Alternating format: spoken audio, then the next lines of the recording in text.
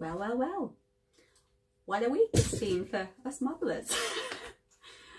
Don't worry, it's not proper glasses. Yeah, I thought Jane Oako had better choose this day for her return to YouTube. With all the stories coming out this week, it's like the biggest one for me, no more Warley, but I have loved that show, but I do understand, you know, I've read the statement, I understand what the guys are saying. In fact, I might as well go over it too. Oh gosh, it's all going wrong now. Yeah, so anyway, back to the plot. Yeah, I understand what they're saying, you know, it's become massive, hasn't it? You know, it has been a big show, and yeah, I know, you know, we feel a bit sad and perhaps sentimental about it. However, there are lots of model shows still out there, guys, and sometimes don't you find the smaller shows are that much more nicer and more intimate, and you know, you can get to talk to lots of people, and if you're having various issues or things and whatever, you know, you can really form a bond and perhaps even become part of the society yourselves. So for me, yes, it's sad, but then at the same time, it gives us all the reason and it gives us all the opportunity to get out there and discover other shows, perhaps smaller shows or shows you wouldn't perhaps have thought about going to. There's lots of great ones there, so we just need to just go to different shows, go to more shows. That's the answer. So yeah, that's my take on Warley. I am getting a lot of messages on Insta saying, what do you think about that? But yeah, it's sad, but at the same time, like I say, it's an opportunity, isn't it? So in fact, I saw a great quote. I think it was, of course, Pete Waterman. Who else? And he was like, the king is dead, long live the king. And that is so true. Unfortunately, life changes, everything changes, you know, no matter what it is. We know, we change our layouts. Nothing ever stays the same. Nothing can stay the same. I think that's just part of life. So it's how you adapt and then just move with it. So yeah, good on you, Pete, for that statement. The other one, which has got people talking, is of course Hattons. Might be controversial here and say, I've never actually bought anything off Hattons, so it was a bit like, oh yeah, okay, they're closing. But I don't actually think, again, I might be wrong, might stand to be corrected here, I don't think it's a money thing. So it's not like people saying, oh, you know, the hobby's suffering or it's cost of living. I get the impression, and from looking at various things, obviously maybe it's the accountant in me, I don't think it was a money thing. I think it's probably just a personal business decision. So I feel sorry for the staff that work for them, definitely. But it'd be interesting to see, because I obviously observe, you know, more the financial side of what people get up to, just nature of the beast.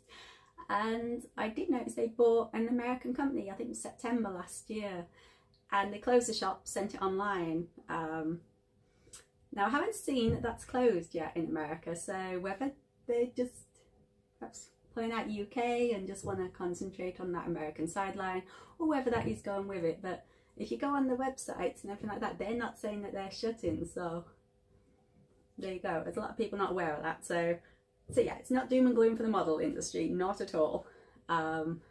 Yes, Hornby, their announcement, nothing that floated my boat. Maybe Mayflower, but until I travel on her, not buying that.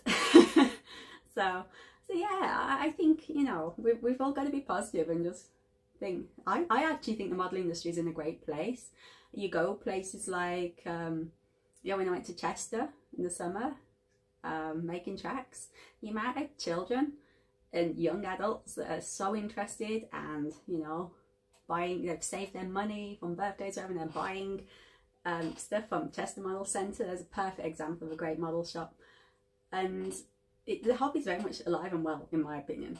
You know, you're always going to get changes, you're always going to get things altering. It's just life, no matter what it is. But I actually think it's in a great place, the model, from what I see, the model industry. I have not been in a model shop yet that's been dead, with nobody in there. So, in fact, when I went to Loco Shed in November, you had to wait your turn to speak to them, you know, and by that I mean like 10 people deep turn, you know. So I don't know. I think it's easy to get caught up in headlines, no matter what it's about, or look at the negative, but no. And I think it's down to all of us. to make sure it succeeds. And I think we do. I think we do a fabulous job. I mean, you go to model shows, like I say, you know, we've all moaned about, oh, being hit by a backpack or a rucksack. Yeah, because those people have bought loads of stuff and wedged it all in their little turtle shells on their back. So, no, it's good, I think. So anyway, enough of that. But I've had a lot of people saying to me, oh, what do you think about this? What do you think about that? And, you know, so that's my take on it. So, where was I even going with that? I don't even know. So, yeah, anyway. Been busy, as ever, as those who follow me on Insta know. Chasing the real things again. Christmas to New Year, just starting New Year, obviously my 5s at the North Yorkshire Moors. That was a great break. Came back and of course Sam Valley decided, oh, let's host a winter gala. Couldn't miss that, so I was there.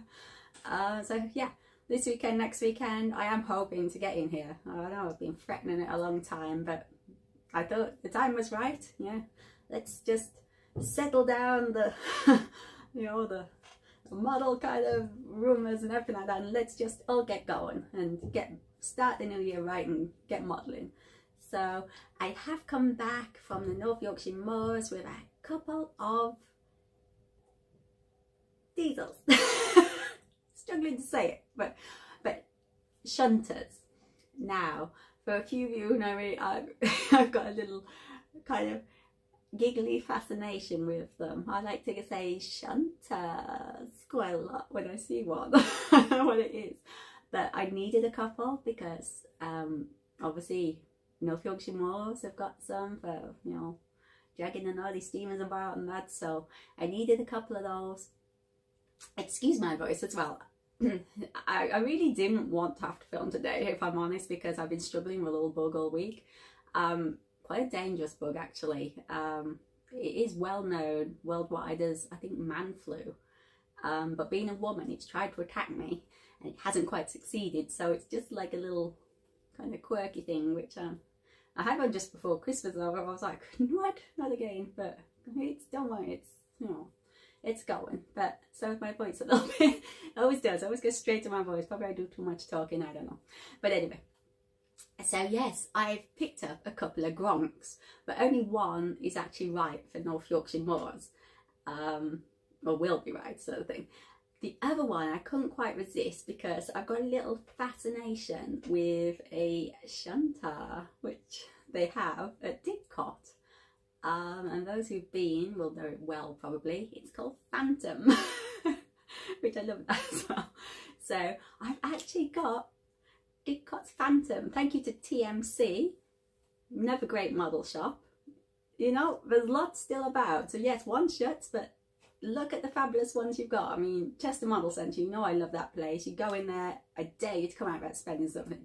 TMC, another great model shop. You know, if they haven't got it, they'll get it for you. So, you know, there's Carlisle, Eastleigh, you name it. There's some great model shops. So the secret is, use them. That's what keeps them going. So anyway, I digress again.